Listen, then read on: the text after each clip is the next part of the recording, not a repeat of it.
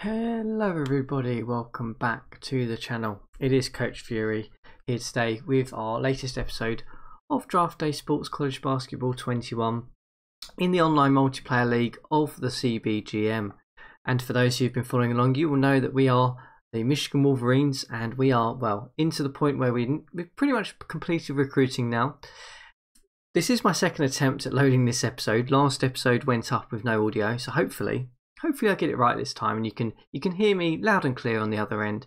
And well, we're just going to talk a little bit about the recruiting. Last time we talked a little bit about some of the targets that we had to try and round out our recruiting for this season. And we've actually got to a point where we've played a couple of games now, and we'll talk a little bit about how that's going, a little bit how our recruits from last season, how they're performing, what our expectations are, and we'll go from there really. So let's dive straight into it, shall we? And let's go straight to the recruiting class for this season in terms of who we've tried to bring in. So we talked last time about Garrett Berry and how fantastic it was that we managed to get such an elite 5-star player this season, much improved from last season. And well, we talked a little bit about how we targeted 2 other players who were good performers in the camp at Chicago and filled a need for us really. So obviously I'm absolutely ecstatic that we managed to get JJ Robertson in. I hope that he's going to solve our main problems that we've got at point guard this season, going into next season really. So he looks like a really good passer, handler, pretty okay defense, good athleticism and a good shot as well. So perfect kind of guy that I think will be able to run a system for us. And what I really liked about him was that he was also a top 10 performer at the Chicago prep review camp as well, which means that hopefully he's going to come in and be ready now to kind of at least play and get minutes. And thank you very much for William on the comments from the last episode and the other episodes that he's been following along. Been giving me some really good tips in terms of who to target outside of the elite players. And he essentially said to me, well, you know, if you're targeting guys who are doing well at camp, you might not necessarily get a star out of it, but you'll get a guy who comes in for 4 years and can play decent rotational minutes, which is exactly what we want. If we can get 1 star every single season, that's the cherry on top. But if we can build with decent 4-year players and get that depth in, I think it's going to stand this Michigan program in really good stead going forward. So really happy we got JJ Robertson. I think he's going to be a massive improvement on some of the guard play that we've got at the moment. The other guy that we managed to bring in was Eric Watkins. So Eric Watkins, I think I said last time, is an interesting player because he's got good size and height. I think he can play anywhere from small forward down to sort of power forward, maybe some centre minutes possibly with that rebounding ability that he's got. But again, he was also a top 10 performer at the Chicago camp. The only worry with me is his defense. I think he's going to be a bit of a liability there, which I think is going to limit him from probably being a starter to being a rotational piece. So we'll have to consider that. But I'm still really happy we've managed to get him in because it gives us a nice bit of competition, a versatile guy. I think he can play a couple of positions. So adding that to Garrett Berry, I'm really happy with how this recruiting class has gone. I think we've got 2 guys who are going to be good 4-year players for us in this college program, and 1 guy who realistically is probably going to be a one and done, but he fills the gap of sweet wine that we're going to be losing this season. So really happy with how the recruiting class has gone. Basically, I think we've made a little bit of a step change from last season, because last season we obviously recruited only 3-star guys. We're not in any competition. We could not compete with any of the 5-star guys because our recruiter ability was so low. But now we've solved that issue. I think we're in a much better situation going forward. So speaking of how it's been going so far, let's dive straight into the schedule and have a look at how our first 2 games have gone. So we've got a bit of a nice light schedule probably until we get to the Duke game in December. So we've been toying with a couple of things and playing with it, but we'll start with the Louisiana game and I'll talk a little bit about the positives there. So obviously it was a good result. Our offense looked pretty okay on paper, but it's mainly our defense that kind of came out on this one, and that's fantastic to see that we've still got the consistent type of defense that we had last season. That was really important for us in building the program, and it was the offensive side where we had some gaps, and I still think we've got some gaps there, but still a good performance. Turnovers is still a major issue. We just don't have a proper point guard, and we're still turning the ball over like completely all over the shop, and that is a concern. I'll have to really think about how I limit that going forward. But positives are that Sweetwine is put up some really solid numbers in this game.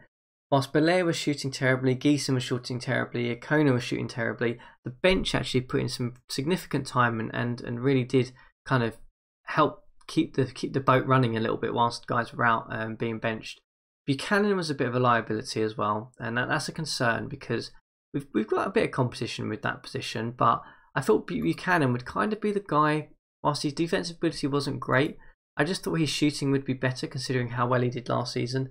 So I thought I'd start him and see how he got on, but it seems that maybe he's not necessarily ready to start for us. So, good result there, got the win, basically beating these teams you kind of have to. But we got to Jacksonville and, well, we suffered a shock loss, to be perfectly honest with you. We allowed them to shoot 53% and we just basically got run over in the first half, to be perfectly honest with you, this one. Our offense was just non-existent. We turned the ball over again 19 times. Iacona was 6 turnovers. It's just not good. In this one, I think it's fair to say that Sweetwine also got into foul trouble, which was a bit of a concern. But Graves did come in and actually put up some okay numbers. I mean, he's not going to be the same type of player as Sweetwine, but it's nice to know that we've got someone like Graves who we can throw in and can kind of solve some of the issues for us, which is good to see. Positive as well is Geeson's numbers were much better, and he kind of needs to fill that hole of Larry Beak, to be perfectly honest with you, going forward. And, well, we're going to see if we can address his shooting percentages as we go along. I mean, I think I sent some instructions in already for him to try and shoot more outside and less of this mid-range stuff, because his actual outside numbers look pretty good, and on the bio his actual outside number looks okay as well. So I think he needs to shoot more outside than actually his mid-range. I think that's where he's going to be a bit of an issue for us. But, you know, we take this loss, we reviewed it.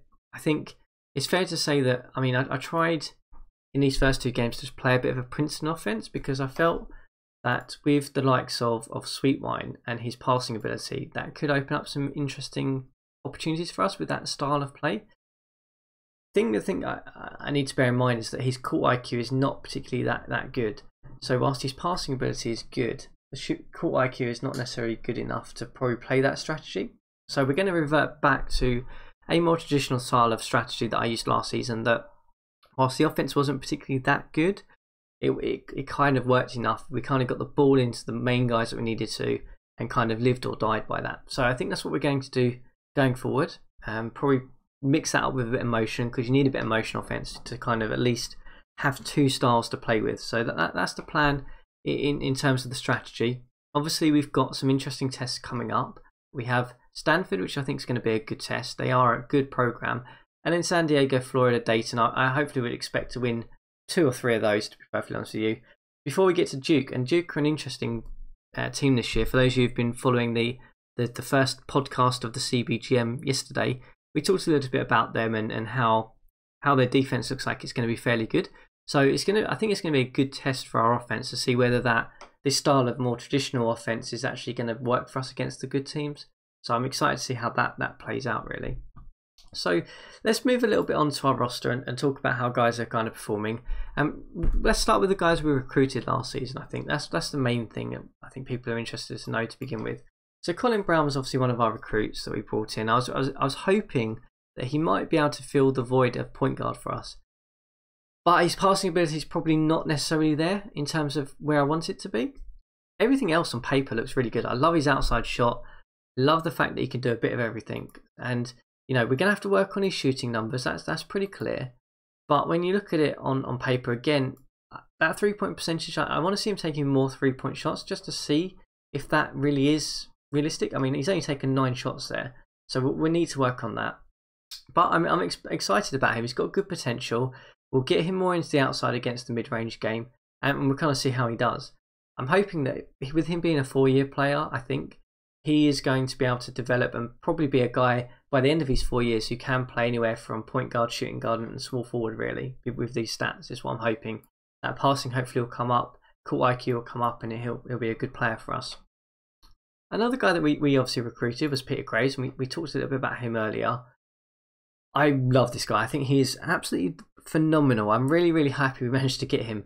He is exactly the kind of guy you want to play centre in the type of styles that we are playing. His shooting numbers are excellent at the minute. Obviously, he's not shooting that much, which is fine. I don't need him to shoot that much. But 7.5s, 2.5 rebounds per game, 1.5 steals per game in just 14 minutes is incredible, and I'm really happy we've got him, because he kind of fills that gap. So if we do lose Sweetwine, and he does go into foul trouble and etc., we've got someone like Graves who we can just basically throw in there, and I think he'd be able to do an adequate job. Obviously, he's not as good a scorer as Sweetwine, but he kind of will be able to at least make it so we don't necessarily lose too much on either side of the ball, really. So that's kind of the two guys that we obviously brought in this year. Other guys that we redshirted, I mean, Geeson looks like he could be a phenomenal player for us. I think we need to work on his shooting numbers, as I said, but I'm happy with everything else. I think he looks like a pretty good shooting guard for us. Good scorer, got an outside shot. That drawing fouls, I'd like to be up a little bit more, and the IQ up a bit more. But he kind of is a nice scoring guard, and we need to work on his shooting abilities. Where he's shooting the ball, but that on paper looks like it could be good. I guess the real disappointing one is Sean Singletary. I mean, he's a one-star guy. We're giving him some minutes at the minute, but I think there's probably a question mark as to whether we even give him any more minutes, and we maybe just try and get him to transfer out if we can at the end of the season. He's just not going to fit our program, which is a real shame, because I thought we had some potential, which is why we redshirted him last year. So that kind of brings us to talking about some of the more experienced players we've got on the team, guys we had last year. So if we talk about Sweetwine, I think the thing to say with him is I would really like to get his shooting numbers back up to where they were last year. I thought he would make a jump this year and go from probably 13.9 points per game last year to hopefully 17 to 20 points per game and 10 rebounds and maybe a steal or so, and maybe a couple of assists. Hasn't quite materialised yet. Still early days. We've only played 2 games, but really we need him to make that jump. If we want to go from being a good Big Ten team to being a competing Big Ten team this year, he needs to make that jump, because we don't necessarily have the same amount of talent we did last year, and we need him to basically take that scoring to another level, to be honest. The same with Belair's, really. Belair's had a really nice jump in ability. However, his shooting numbers are still looking pretty poor this year. I'm hoping he will regress back to where he was last year and put up similar kind of numbers with a similar kind of percentages, but we'll see how that goes.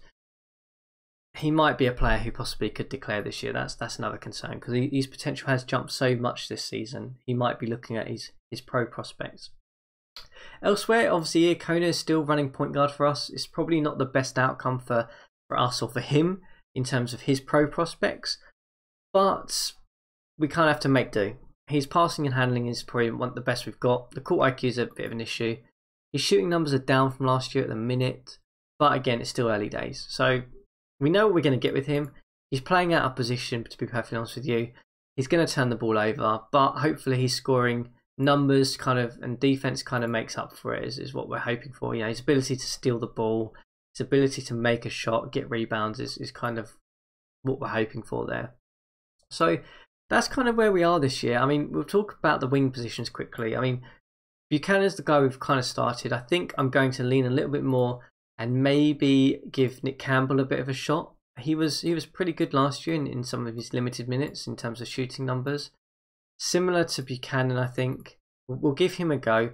There is an argument to possibly be made that we move Belair's into small forward and then maybe give Graves the starting slot. And it does leave us a bit weaker in terms of who we bring off the bench in terms of the front court positions. So we'll see how it plays out. Obviously, our schedule is interesting, as I've said. I mean, really interested to hear what you guys think. Do you think we're running this right type of strategy with what we've got at the minute? Are we talking too early in terms of the current team and where we fit? Obviously, we've lost our top 25 ranking based on those 2 games so far, so we'll need to try and bring that back. And also, are you guys as happy as I am with this recruiting class next season? Do you think that both those guys, Watkins and Robertson, are going to be big improvements for us? Garrett Berry certainly is going to be a massive help next season. I have no doubt about that. But always interested to hear your views.